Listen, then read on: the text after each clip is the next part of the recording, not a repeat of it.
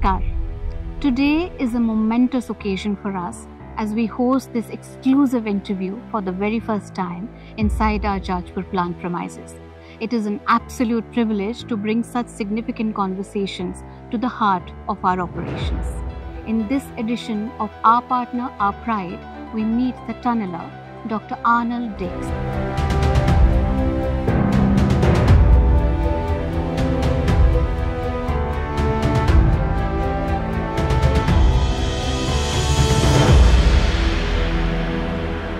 He is the same man who helped rescue 41 workers who were trapped inside a tunnel in Uttarakhand last year.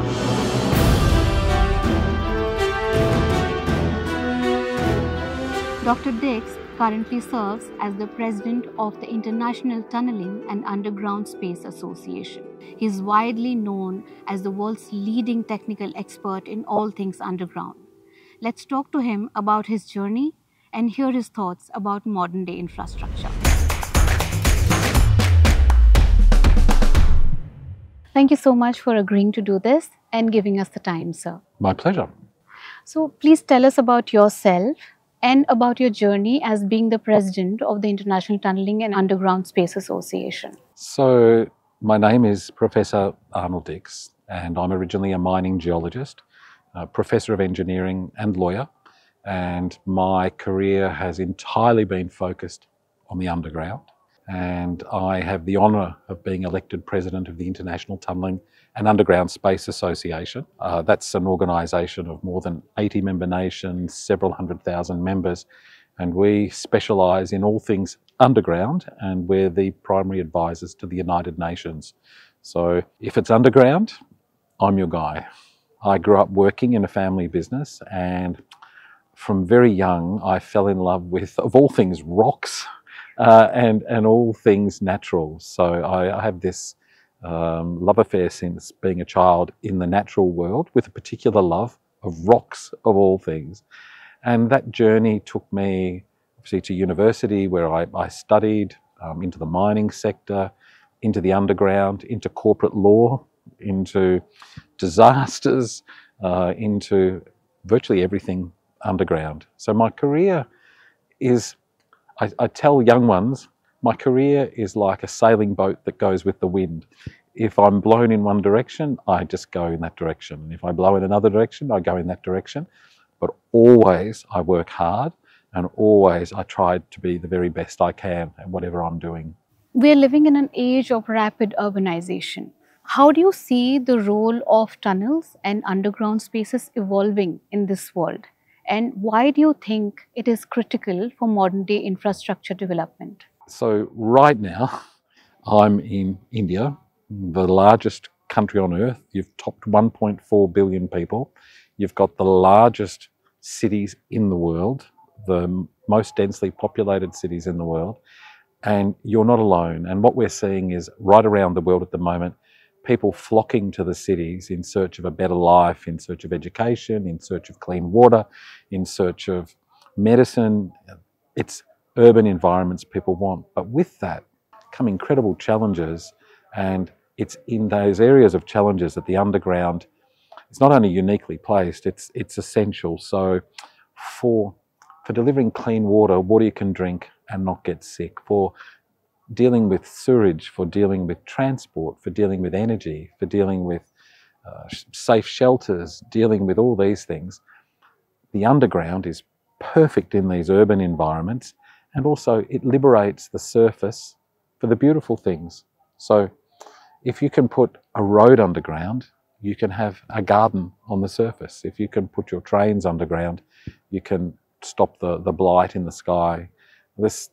So for me, it's just so clear that urbanisation, the challenges of the modern world, require underground solutions for urbanisation, and also from a sustainability, environmental, ESG point of view, also it has the best footprint in my mind, delivering much better cities, much more livable cities, much more social justice.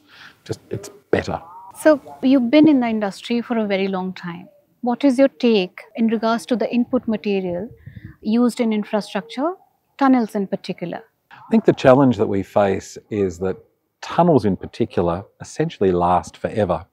And so sometimes people come with a mentality that a tunnel is like a building, and so its design life might be just 20 years or 30 years. But that's not it at all. The tunnels that were built hundreds of years ago in our cities like London, New York, Paris, Boston, the tunnels are still there and they're still in use.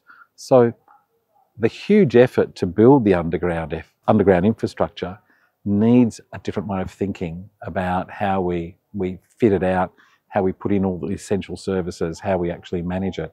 And so I think there's been a disconnection between this incredibly resilient spaces that we build underground and a lot of the electromechanical systems and fit outs that we have, because the tunnels are forever, but often the equipment doesn't last so long. And so that's why, in my capacity as president of the International Tunnelling Association, always on the lookout for things that last, because the spaces we build, we need longevity. We need things to last with us. Speaking of longevity, what do you think about the use of stainless steel in such infrastructures?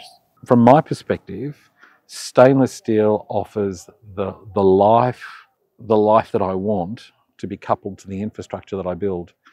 So often I see the supporting infrastructure in the spaces I build destroyed, literally falling off the walls, literally no more, in as little as 10 years, and certainly within 30 years. So typically what we see is the initial decisions to build the underground infrastructure are often with I call it an L1, so what's the lowest price?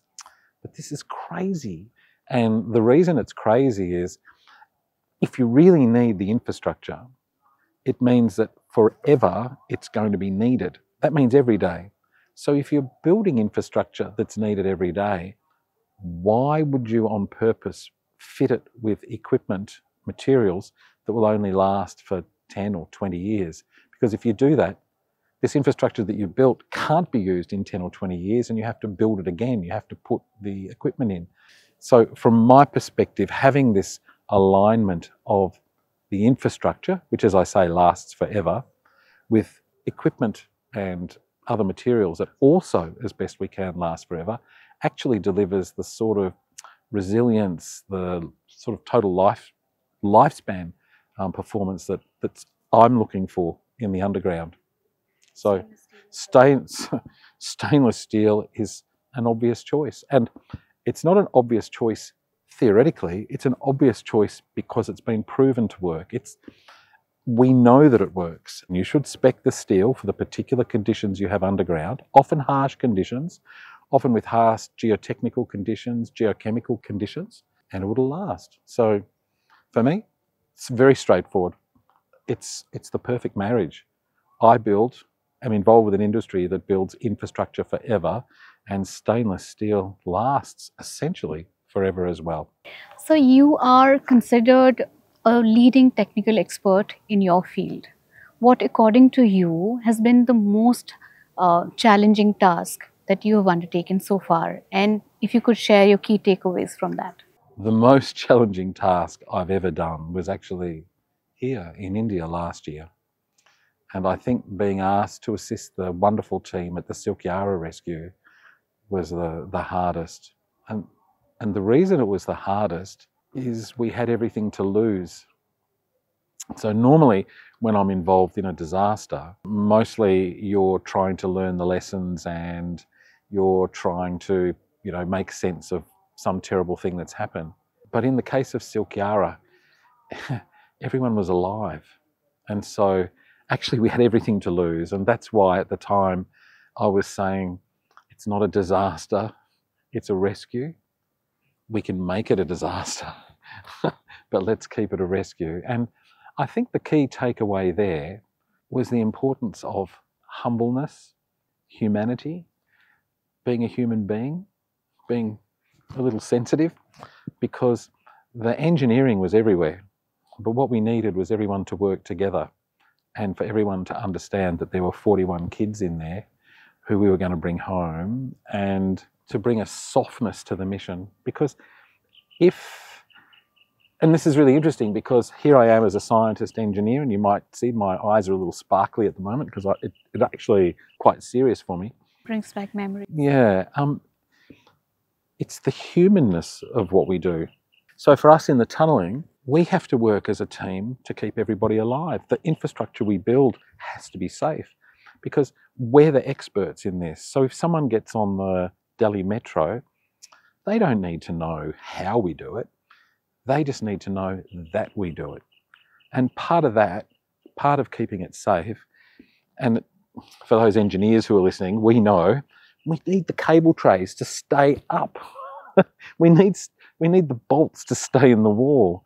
We need the cabinets to remain protected from the elements. We need that because to move millions of people safely requires a total system to work like as one team.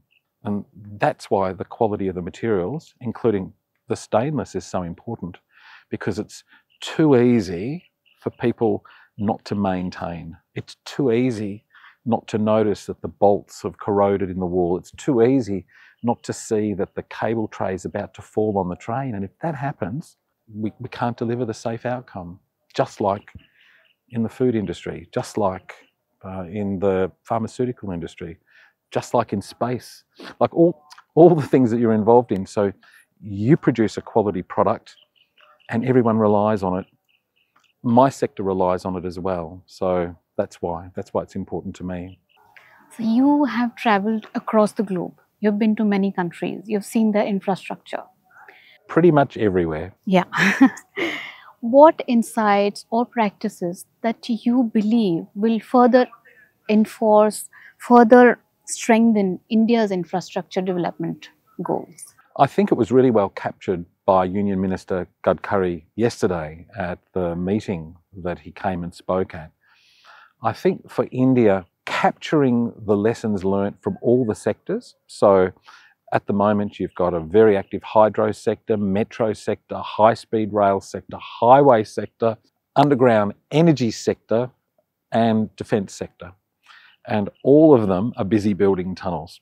And to consolidate that learning and to actually as one nation come together, I think is the step. It's like the next step as India accelerates. And in his speech yesterday, spoke about India's ascent to, I think, third largest economic power in the world. I think that might be a medium term, not a long-term goal. I suspect it might be more than that.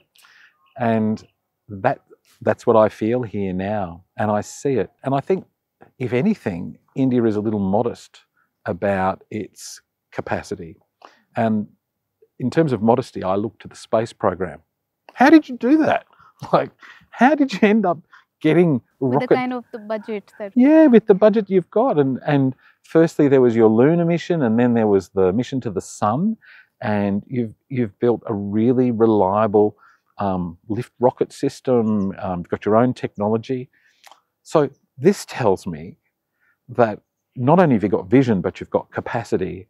And I like to think that if you can do that for outer space, you can do it for underspace.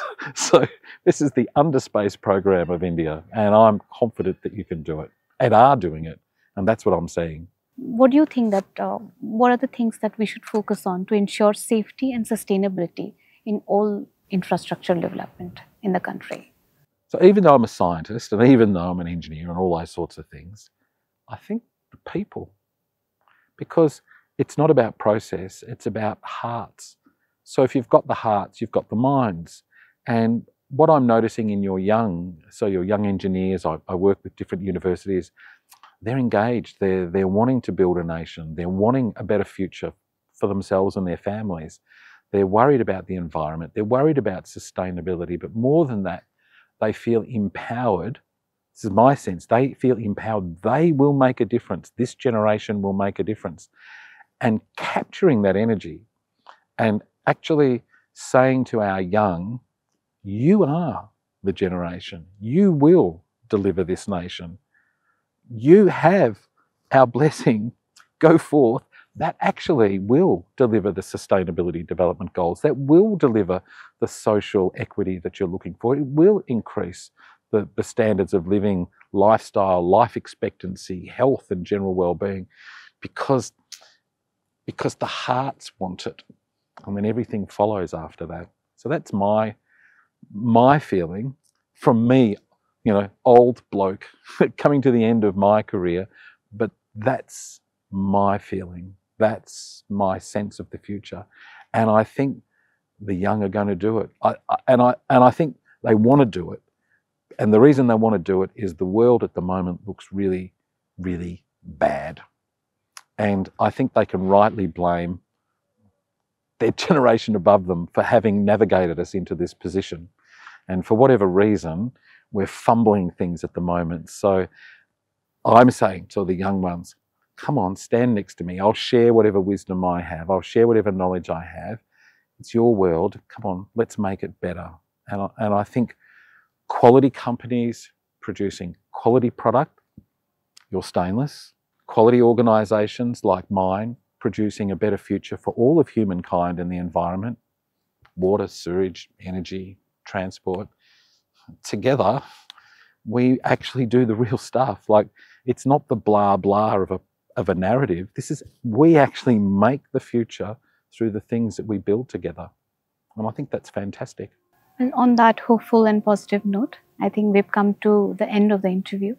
Thank you so much for giving us the time. It was an absolute pleasure having this conversation with you. Thank you for having me.